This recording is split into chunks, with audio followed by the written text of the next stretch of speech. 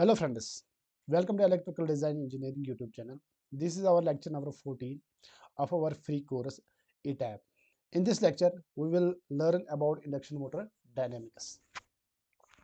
Before starting the lecture, I want to say that I will not go in detail about the induction motor uh, construction, working of the induction motor. I cannot go in detail. I will put a slight brief introduction of our induction motor, and then we will see what does the induction motor dynamics mean. Then we will see why we study the induction motor dynamics. Then after we will go for the laws of induction motor dynamics.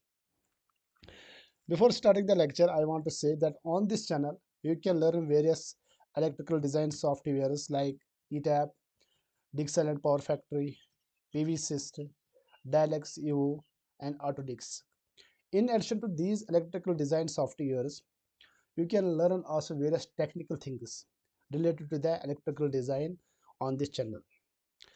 For interviews, if you have to crack the interviews, I am constantly putting every day I am putting one objective on our Telegram channel. The link of the channel is given in my description. You can join there and you can get these objectives which help you to crack the interviews. Let us start the lecture. What is induction motor? Induction motor is the alternating current electric motor which operates on the principle of electromagnetic induction. It consists of two parts, starter and rotor. Rotor is generally a squirrel cage design. Starter winding is connected to the electrical supply which generates a rotating magnetic field. The rotating magnetic field of the starter induces currents in the rotor winding. The induced currents in the rotor winding produces its own magnetic field. The interaction of the starter magnetic field and the rotor's magnetic field produce torque, causing the rotor to turn at a speed less than the synchronous speed of the magnetic field.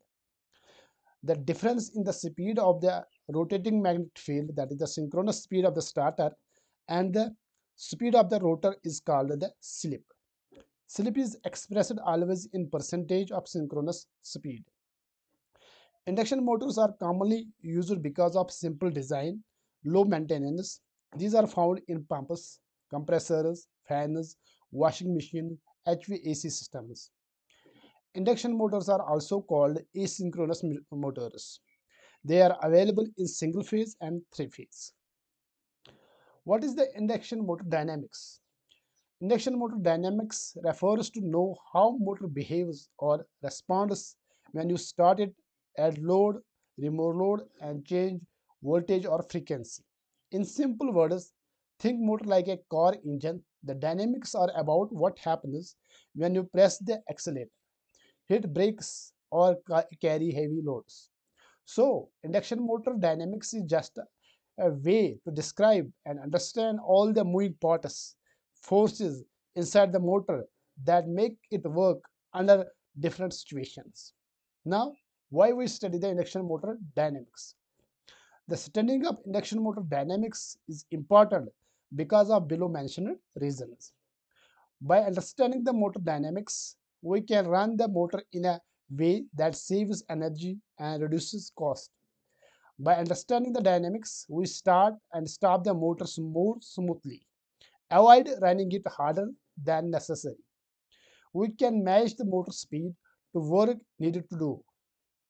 Knowing how the motor reacts to the changes like change in load or power helps engineers to design system to control its speed and power smoothly. Understanding of the motor dynamics helps engineers to select the better motor for specific jobs like pumps or fans, etc. In the next lecture, we will study about the laws of induction motor dynamics. Thank you.